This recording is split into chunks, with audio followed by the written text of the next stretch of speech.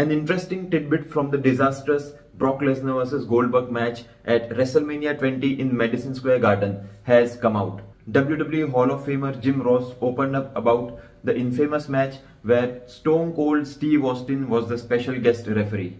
In the end, Goldberg defeated Brock Lesnar and both of the megastars were booed out of the building because fans in attendance knew that both men were about to leave WWE after the match.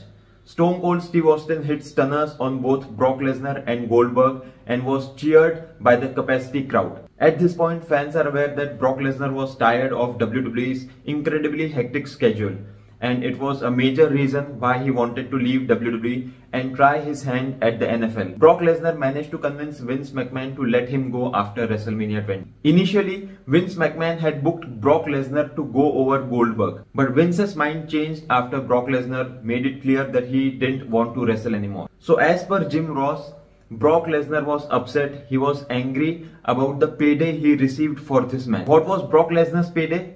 He received a whopping $250,000 for that 14-minute match. A match that's considered by many fans as one of the worst in the history of WWE. Goldberg received $250,000 as well. Goldberg didn't complain, but Brock Lesnar wasn't happy one bit. Jim Ross stated on his podcast Grilling JR that Brock Lesnar had a talk with him over phone. Lesnar told Jim Ross that he felt that WWE was screwing him over by giving him just $250,000 for that match, and he wanted more. Jim Ross made it clear to Brock Lesnar that WWE wasn't screwing him over and he got what he deserved. Brock Lesnar then hung up on JR. Lesnar left WWE immediately after WrestleMania 20 in Madison Square Garden. He unfortunately couldn't make it in the NFL due to his bike accident.